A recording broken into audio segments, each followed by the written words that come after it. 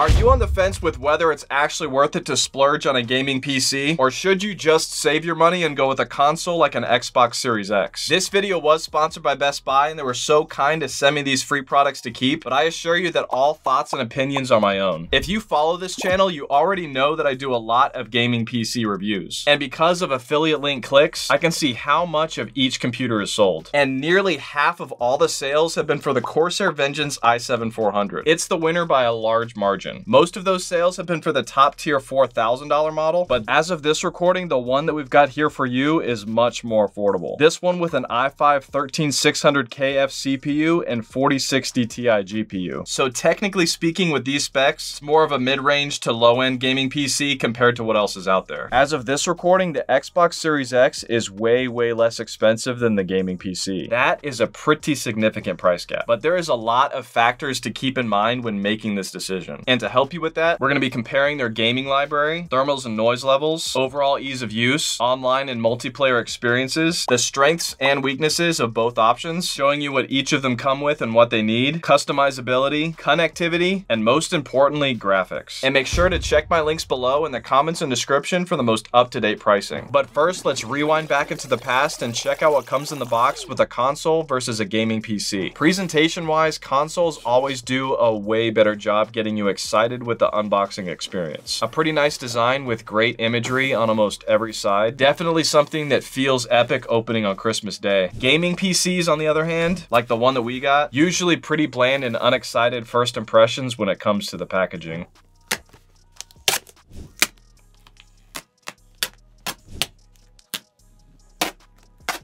Boom, what'd I tell ya? Power your dreams. We've got the Xbox boldly protruding out of this downward slope design. Now popping open the PC box, you're met with a massive unpacking instructions card.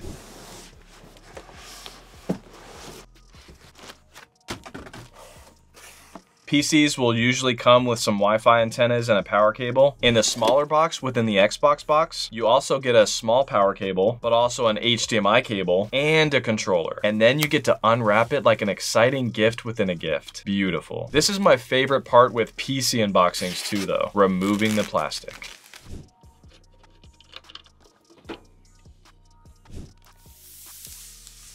With PCs though, you almost always have to open it up and remove some foam before you turn it on. So we've already laid out the price for both of these, but it goes just a little deeper than that. Yes, console is cheaper, but many times PC games are discounted and cost less than the exact same game on console. Some other things to keep in mind are the subscription fees that you have to pay monthly for. If you or the person that you're buying this for plays any online multiplayer gaming, Xbox has that dilemma. A gaming PC does not. Online multiplayer on a PC is just free. Local multiplayer is free on an Xbox though, and it's actually set up more for that than a PC is. Many games that you can play on both the PC and the Xbox only have the option for 2-player split screen versus 4-player, and some just removed split screen multiplayer altogether on the PC. Some of those games can still technically work with split screen multiplayer after jumping through some hoops, but I really think that should be an option by default. Ease of use is a completely different story. It is very easy to install games and find games on the Xbox Series X. The carefully organized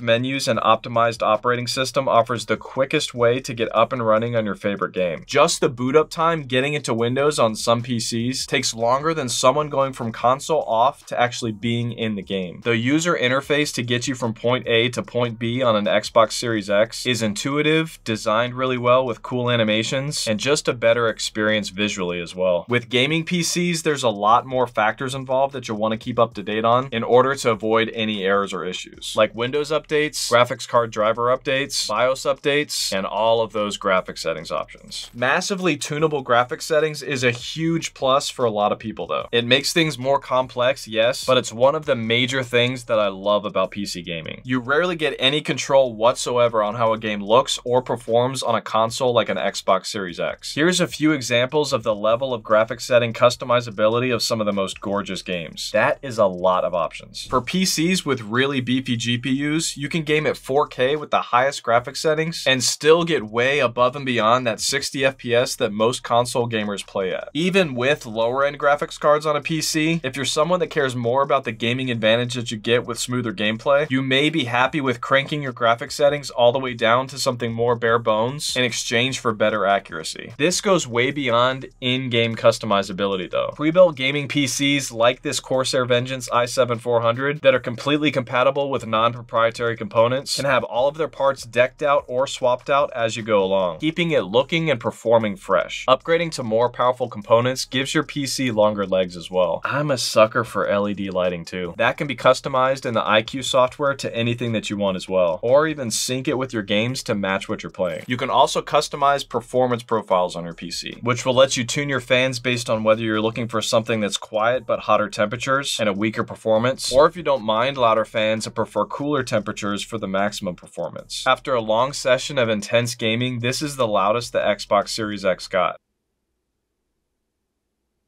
as opposed to this gaming PC which got this loud while gaming within the performance fan mode.